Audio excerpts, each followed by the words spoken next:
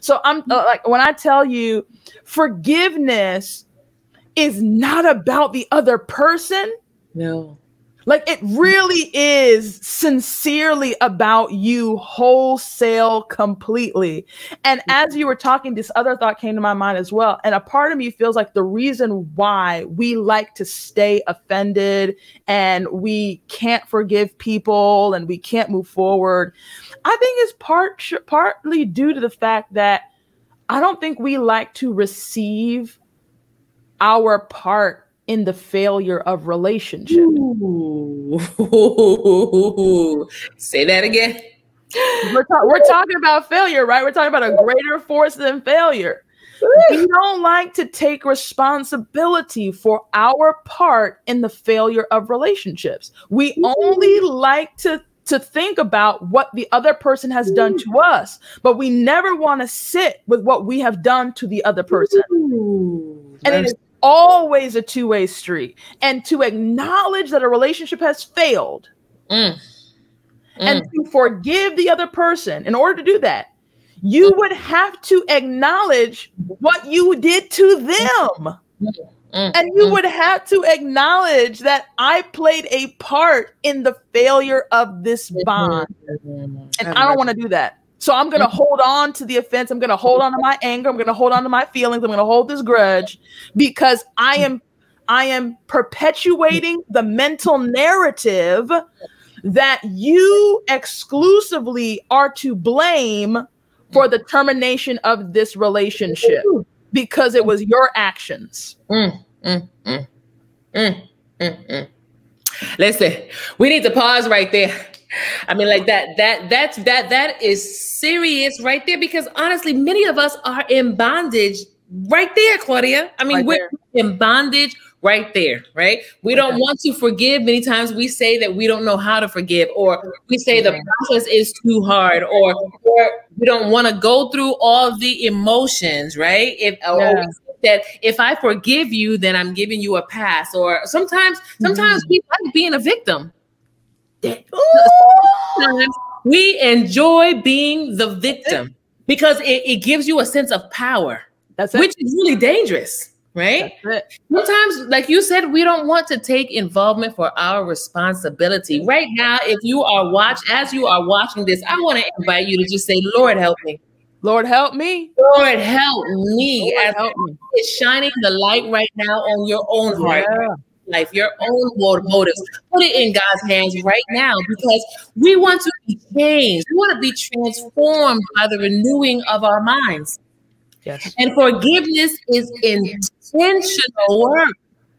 Yes. Intentional work. But praise God, the ownership is not on us to do it all by ourselves. No, it's the work of the Holy Spirit when we open our hearts and when we surrender. Yes, absolutely.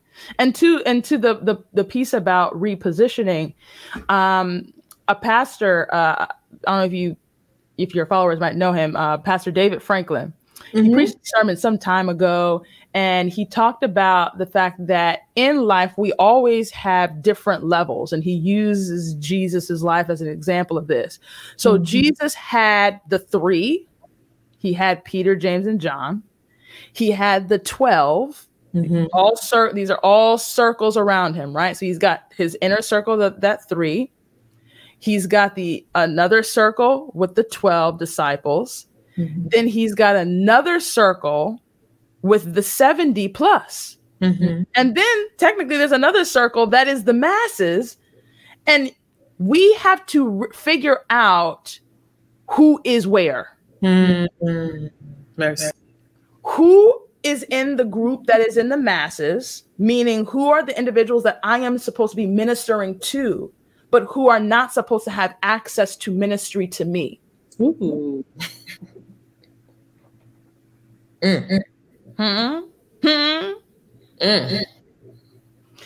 Who am I supposed to be ministering to, but who should not have access to ministering to me? The 70 is included in that. When we get to the 12 now, it's like, okay, who is in the core? Who are the group of people that, yes, I pour into, but they also support me. But because they are the 12 and not the 3, I don't take them to my Mount of Olives. I don't take them to my Garden of Gethsemane. Wow. So I'm not going to take all 12 of you to my prayer closet where I am weeping and sweating blood. That's not any shade to the 12.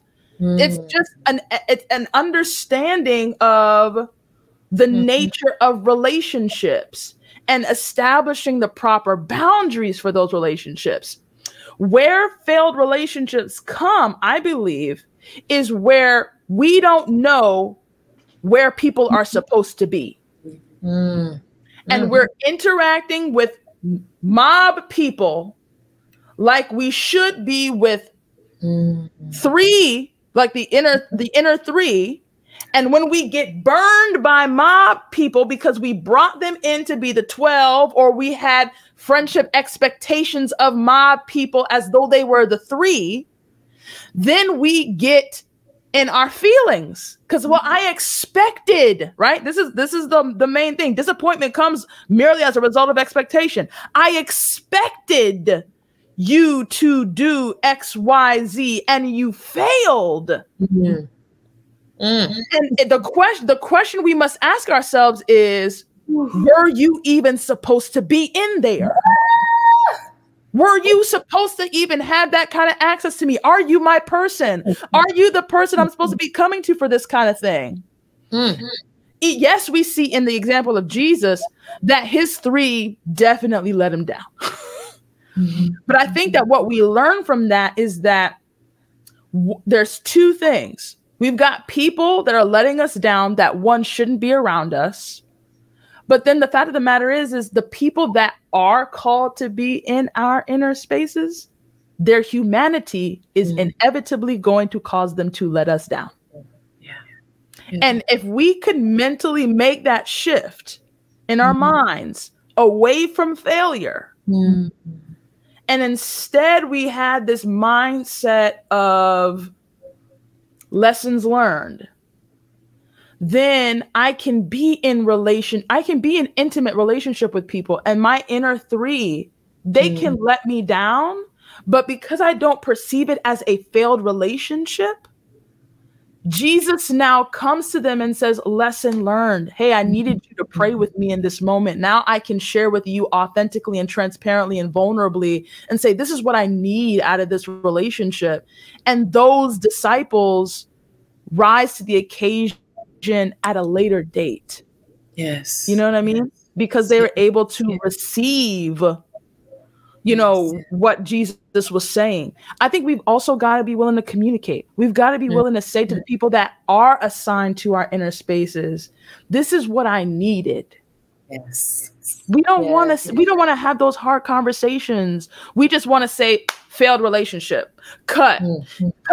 I see this all the time on social media. Cut this person off. 2021, 2022. I'm not going into this year with the same friends. You're not going to do me. And it's like, we don't know how to actually be in relationship with flawed people. Yes. So it's like, okay, I need to come to you and I need to say, okay, hey, this doesn't need to become a failed relationship. This couldn't be a moment where lessons can be learned, where you can take responsibility and accountability for your part, but I too can take responsibility and accountability for my part. And we can figure out how we can grow together and in the future continue to meet one another's needs.